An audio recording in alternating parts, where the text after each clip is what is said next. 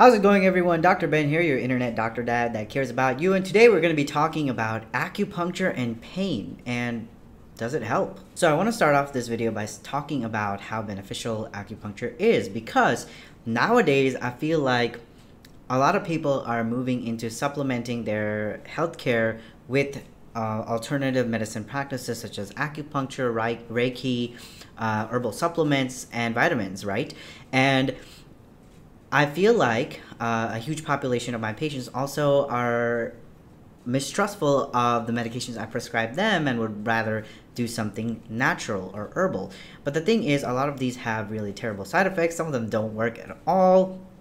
And if you are critical of the Western pharmaceutical industry currently, the alternative medicine corporations, they are just as bad and sometimes harmful to my patients. So my job is to talk about what's out there that works, and acupuncture is actually one of them that I stand by. Acupuncture is so effective in this day and age, and we have so much data on how helpful it is that modern day acupuncturists actually write notes on their patients, similar to how doctors write notes on their patients. They write them so that they can be coded for billing, like medical billing and insurance providers. Insurance covers a lot of acupuncture providers as well. That's how effective acupuncture has gotten. So we cannot deny how effective acupuncture can be when it comes to someone's treatment. Acupuncture can be used for a myriad of different conditions, but today's video I'm specifically focusing on how effective acupuncture is when it comes to pain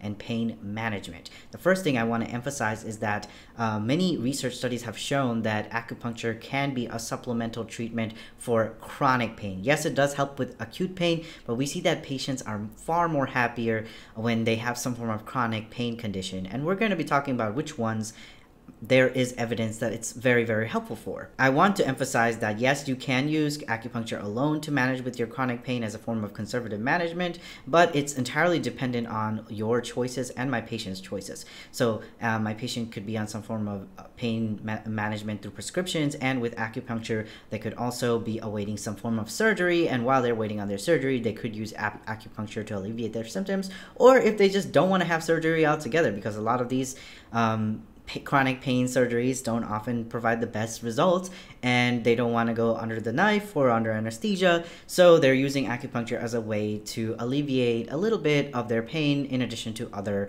things that they're using to manage their pain. It is entirely dependent on the patient's choices and how they respond to treatment plan. So when it comes to looking at the data, there's multiple reviews that looked at numerous randomized clinical controlled trials on acupuncture and different types of pain management, and they found the most effective, the highest good data evidence with pain associated with chronic low back pain, not acute. It does help with acute, but it is really, really effective for those with chronic low back pain. It is really effective for those with tension headaches who get them frequently, and it's been shown to be really effective for those with migraines.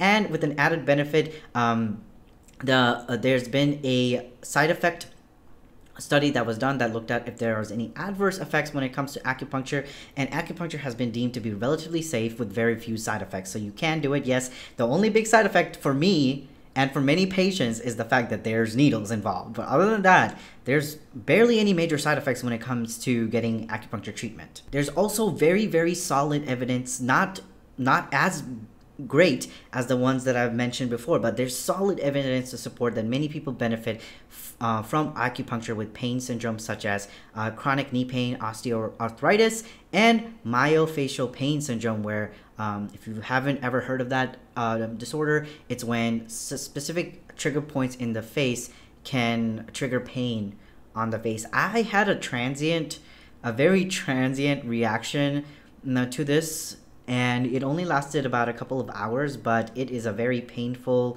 syndrome. Some people have it for life. Some people it starts later in their life and it stays and it doesn't go away. Some people can have it for months.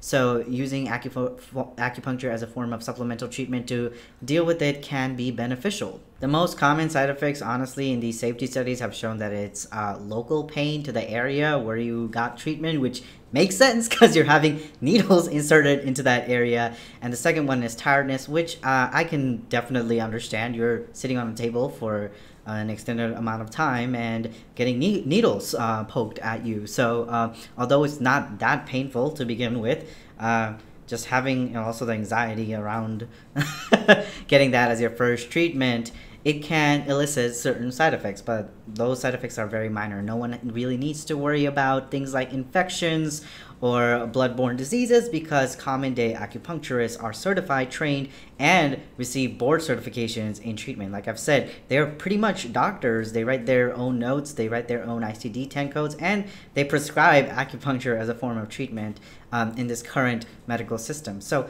yes, if your insurance covers acupuncture, if you're having some form of chronic pain and you are taking medications but it's not alleviating everything that you are experiencing, maybe acupuncture can be a great supplement. If you're not afraid of needles and if you're open to it, it can be a great supplement to your treatment modalities. Anyways, that's my spiel on how effective acupuncture can be and how much evidence there is on how great it is for many of my patients and could be beneficial to you if you're watching this and are considering it. And I hope you enjoyed this video. I hope you'll share this information with someone that may benefit from this information. Follow me on Instagram and Twitter to keep up with my activism work, and I'll see y'all in the next video. Mwah. This is Dr. Ben.